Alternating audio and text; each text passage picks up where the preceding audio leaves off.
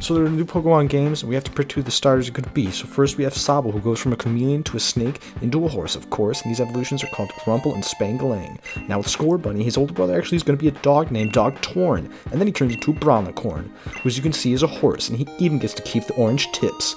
Last up we have Grookey, boom, right off the bat, horse, his name is Legroogleo, and he turns into the final evolution Skoograt. And then of course he Mega Evolves into Skoograt Billion.